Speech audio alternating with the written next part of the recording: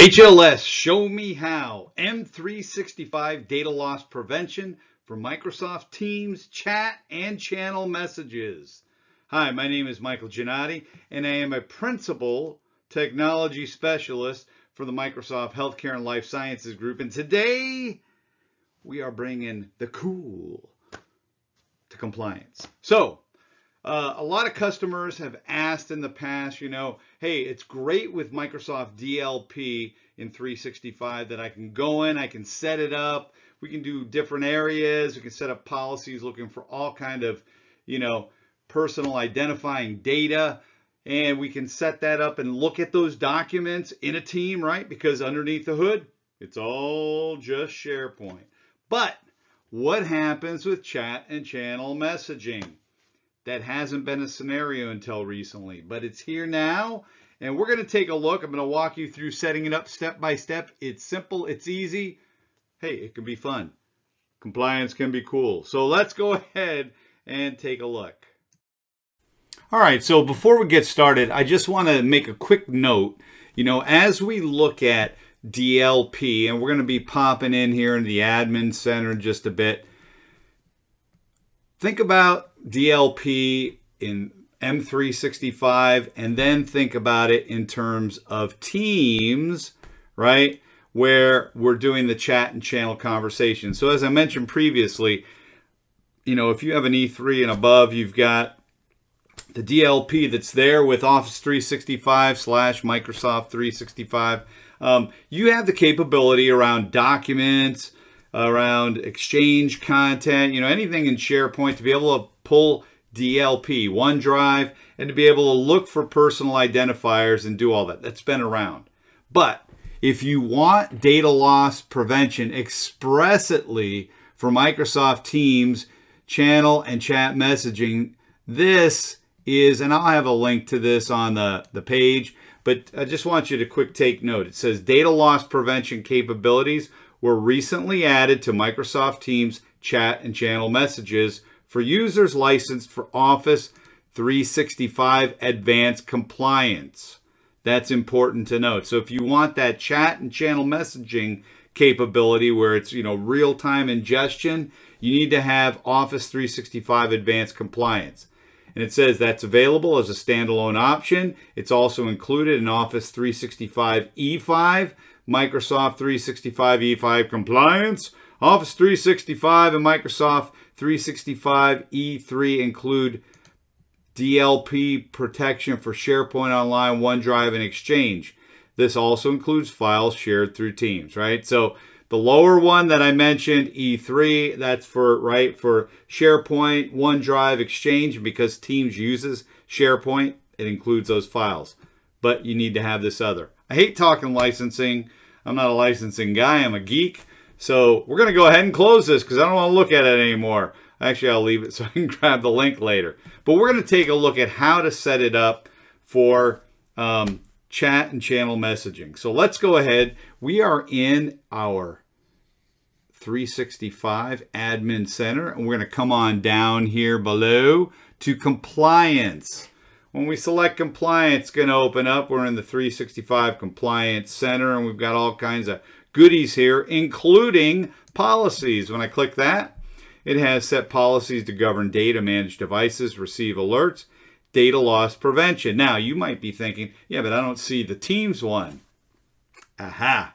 Something just lights up if you've got the right licensing. So we're going to go ahead and click that, and you'll note we're going to then have here, I don't have any DLP policy set up.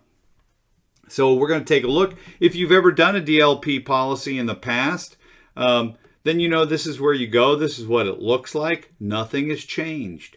We've just lit up a new capability. If I go ahead and select create a policy, in this case, let's go ahead and say medical and health. We'll say in this one, if we see any HIPAA information, right, that falls under the HIPAA, HIPAA, Health Insurance Act, we're going to go ahead and select next. And it's going to give us a name. We can give it a description if we want. I'm just going to take the default. And it says protect content in Exchange email, Teams chat and channel messages, and OneDrive and SharePoint documents. This is the same as it was before, but it's now added this piece right here, the chat and channel message. If you want to see it broken out, let's go ahead.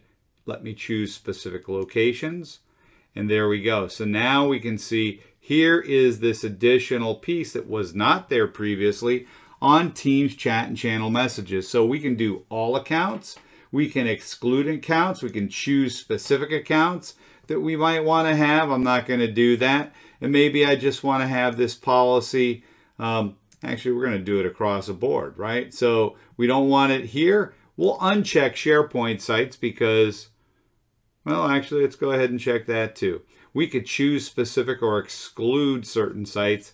We'll just leave it as is, and we're going to make sure it's not an email. There we go.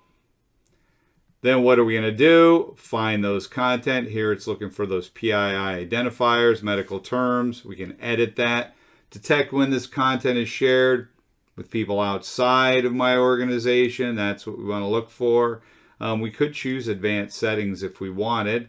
I'm going to just select that, select next, show policy tips, and send them an email notification. So we could do the least intrusive, right? We're just going to notify and educate and say, hey, is this really what you want to do? And I can come in here, click customize, and then say, you know, what do we want to do here? Customize the email text that I want to put. We can get all fancy there. I can also send an incident report in email. That way, it says by default, you and your global admin will that way we'll know if somebody gets it. Or if you don't want to, we can go ahead and send it to a specific box if we wanted. And then finally, if we have Azure Information Protection, restrict access or encrypt the content. So I can go ahead and say I want to encrypt stuff, block it. Here, I just want to block them. We're going to restrict that access. I could block that if I wanted. I'm not going to do that for this, but we could do that if desired. And then when we're ready, click next. Do we want to turn it on right away? Do you want to test it out first? And you can say, no, I'll keep it off and turn it on later. So you can go back to edit. Some great options. Once we're finished, go ahead, select next. Actually, let me go back. I'm going to say turn it on right away. Then it's going to have all the options we can review if we want. When I am finished, go ahead and click create. And that's it. It's that simple. It's that easy. It's creating the policy. I can go back later and edit. But there we go. There's my policy. You're going to give it around 24 hours because policies have to provision and run a bunch of stuff. But once it's done, that's going to be in effect for my organization. It's easy. It's simple. And that's all it took to do it. So that's it. What do you think, right? It's easy. It's simple. If you've been doing DLP in your organization, nothing new under the sun here, right? You just go ahead, use the same process, but now we can leverage it for, again, those Teams chat and channel conversations. You can block, add ingestion, those kind of things you want to do, not allow people to transmit. Take advantage of it, right? So I have a lot of organizations. Just make sure, check if you're licensed to make sure you're able to get and see that if you're not seeing it. But that's it. I mean, it is so simple. It's making compliance simple and cool. So with that, this is Mike Giannotti bidding you have a great day, telling you get out there and get on the DLP for Teams, chat and channel conversations. Wishing all have a great day. Take care, and as always, ciao.